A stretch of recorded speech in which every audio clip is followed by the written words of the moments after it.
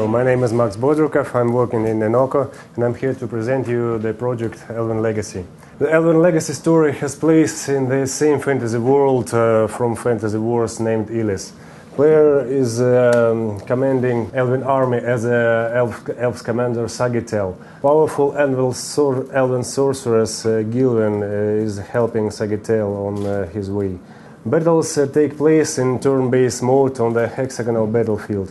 There can be only one unit in one cell. There are two kinds of units in Elven Legacy. It's heroes and ordinary units. Both of them is gaining experience during their battles.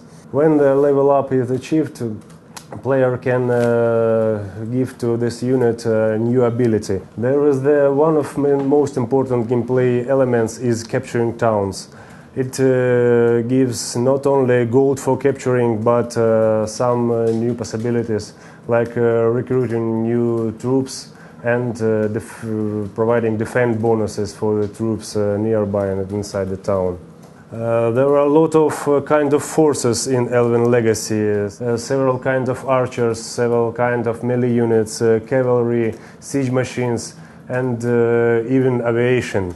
There is 19 missions in a single-player campaign. And of course, there is a multiplayer with 16 missions to play via LAN or internet. There is a powerful editor included in the game, which allowed gamers to create his own missions and unite it in the campaign and share it through the internet.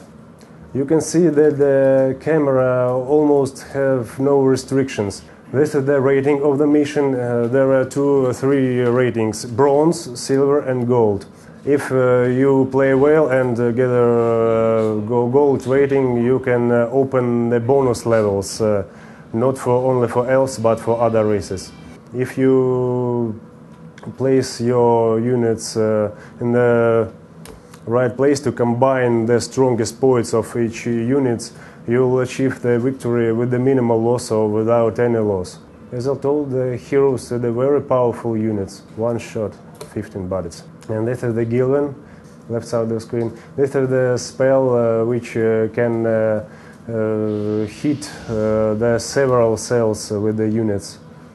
There will be only a campaign for elves, but with if you opened bonuses missions, you can play as the human race and the orcish race, and all these races are available in multiplayer, of course.